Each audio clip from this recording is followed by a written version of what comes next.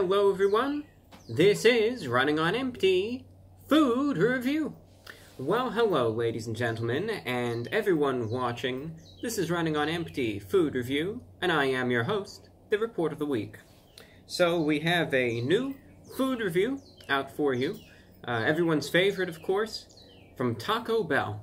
Taco Bell is nothing short of an innovator in its field.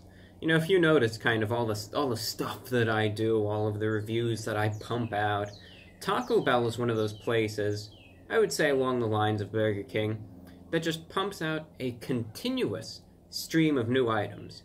You know, they're always just trying something out, a release here, a release there. They're kind of just throwing everything at the wall, seeing what sticks, what doesn't. But this by far is a very, very interesting one, and a personal prediction anyway. I think that they are going to be leading a trend in the fast food industry with this newest release. With that, I bring you the Steak Rattlesnake Fries Burrito. And you might say, wow, you know, what a name. Steak Rattlesnake Fries Burrito. And I told you they are being very innovative, because I think this is probably the first, at least in the mainstream anyway. You know, there could be like a few mom and pop places that have already done this, but this is the first mainstream fast food dish that has actually featured the use of rattlesnake meat. And I know that sounds really weird, but they did an interesting thing with it, where I guess they figured out a way with the venom, you know, that's in the rattlesnake, to tone it down just enough that it isn't harmful or anything, but somehow they infuse it in the meat, and it makes it really, really spicy. And I just thought that was fascinating. You know, the things that they're capable of doing at this point, it's crazy. But in general, of course, rattlesnakes, you gotta be careful with them. One bites you, you become one of them. You know, remember The Walking Dead, that's how it all started. So, you know, just remember you get bitten, that's it. In all seriousness, though, there is no rattlesnake meat or rattlesnake venom there. What is actually on this is just steak. I don't know why they even threw the word rattlesnake in there. I was sitting here, I was dying all day. I said, I gotta throw in the bit about the rattlesnakes. What's really on this is their famous nacho fries, steak, jalapeno sauce, jalapeno peppers, nacho cheese, all wrapped up into a burrito. It's yours for $2.99 from Taco Bell. I don't even know why they called it the rattlesnake burrito. I really don't know. I guess just because, right? Sounds cool. I mean, for all I know, I'm sure there's people in the comments right now just freaking out. I'm sure that's some sort of terminology used in the southwestern cuisine world, and that people are saying, come on, Reviewbrah, you didn't know about the rattlesnake, etc. No, it's just interesting. Well, here it is. Here it is. Definitely has some weight to it. Can't see very much. You can see that right there. But, you know, you can't see a ton in the burrito. There it is compared to my head, for a comparison there. You can see. There I am. You know, you can make a phone call with this, right? Go old school. Alright, that's what it looks like. Again, it's wrapped up, it's bundled up tight, just like you would be on a cold winter's night, right? So there it is, that's what it looks like. Now we're just going to take a bite out of it. I mean, we know what's in it. I believe it's going to be on the spicier side. We're just going to see how it is, how well the steak, all that blends in together. I'm going to try it out for you. It's the Steak Rattlesnake Fries Burrito from Taco Bell. It's going in.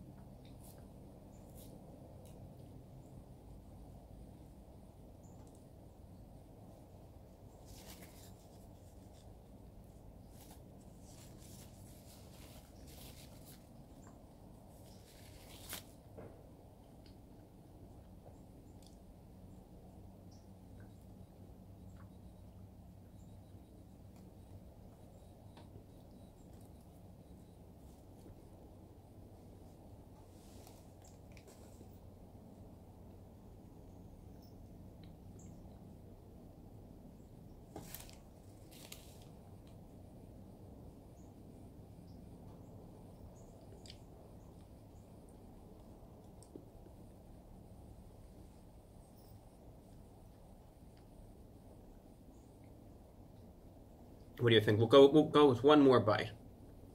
Go for this right here, the last bastion. Right here. Go right in.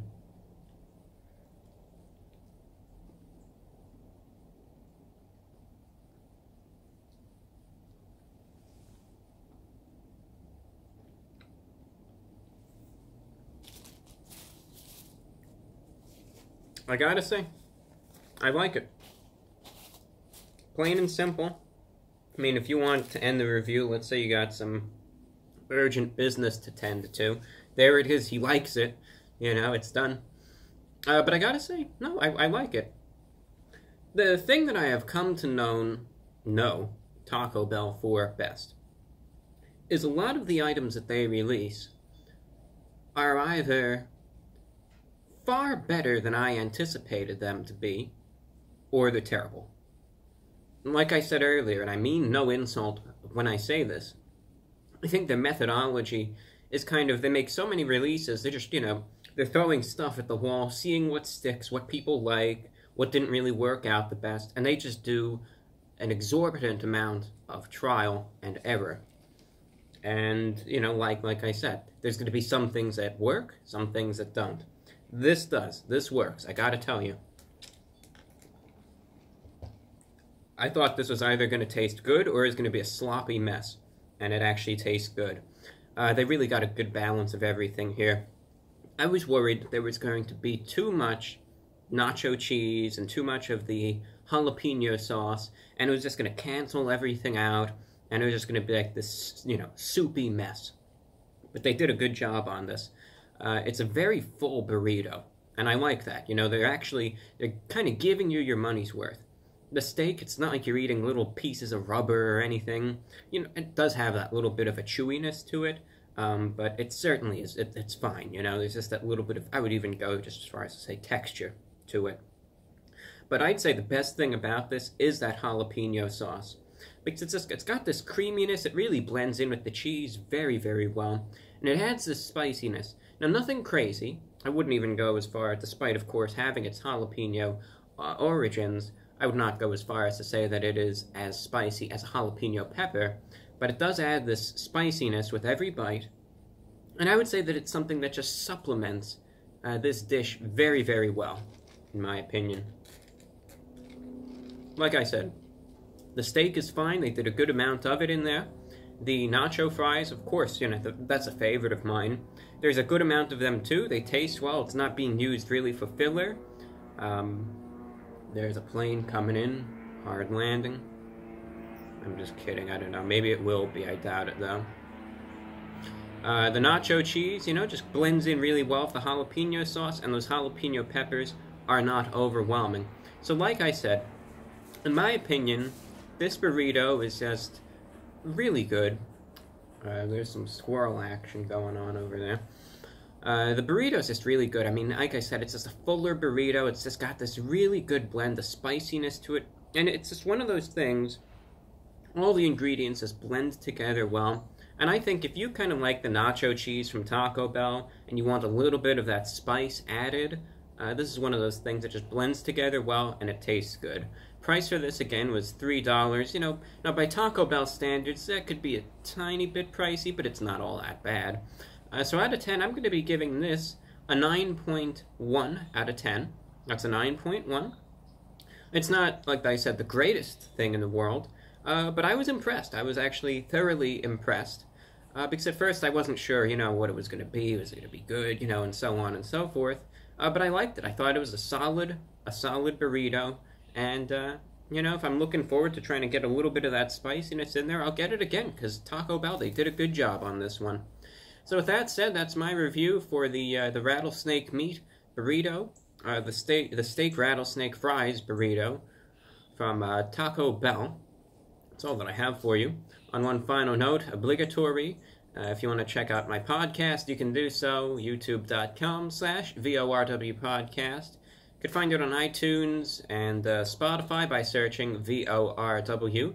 This week's show, I just talk about some current events, what's going on in the world, and then some more, you know, lighthearted topics like cooking and coffee, all that good stuff.